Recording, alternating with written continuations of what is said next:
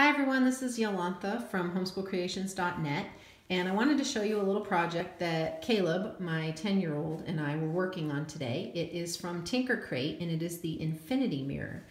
And everything that we needed came in this lovely little box. You can see right here all of the included materials that come with it, and then all of the instructions are on the back side of this sheet right here.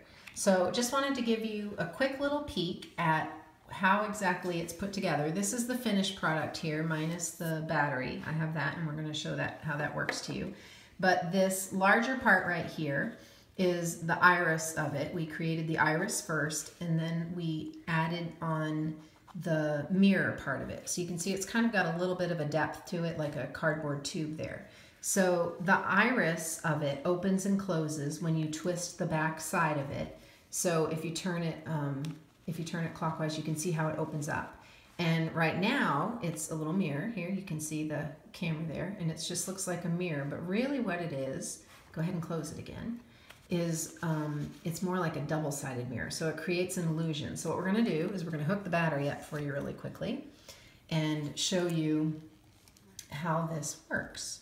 So when you hook it up, the battery powers it on automatically.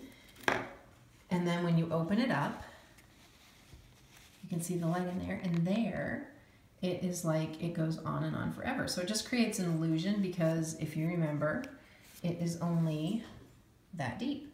So the way the mirror is, and there's another mirror on the bottom here, what you're not seeing is this little part right here is another mirror.